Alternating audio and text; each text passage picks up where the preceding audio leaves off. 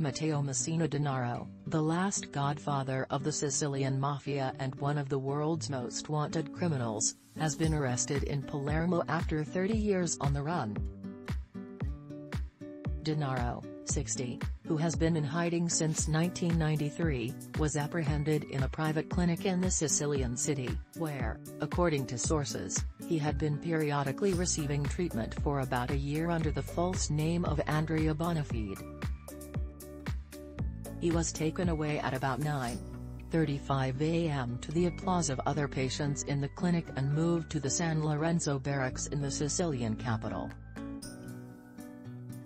According to police sources, Denaro tried to escape from the clinic when he saw police arriving, but once surrounded he did not put up resistance.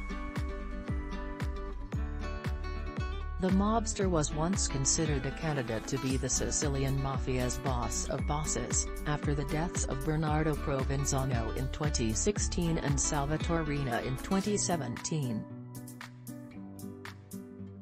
Nicknamed Diabolik or U Siccu, the skinny one, Denaro was born in Castelvetrano, Sicily, in 1962.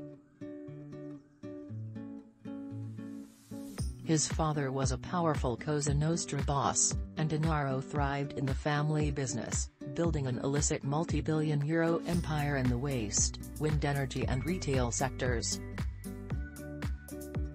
According to mafia informers and prosecutors, he holds the key to some of the most heinous crimes perpetrated by the Sicilian mafia, including the bomb attacks that killed the legendary anti-mafia magistrates Giovanni Falcone and Paolo Borsellino. In 2002, he was convicted and sentenced in absentia to life in jail for having personally killed or ordered the murder of dozens of people. Italy's Prime Minister, Giorgia Meloni, said, "This is a great victory for the Italian state, which shows we should never surrender to the mafia. My warmest thanks and those of the entire government go to the police forces, and the Palermo prosecutor's office, for the capture of the most significant figure in the mafia."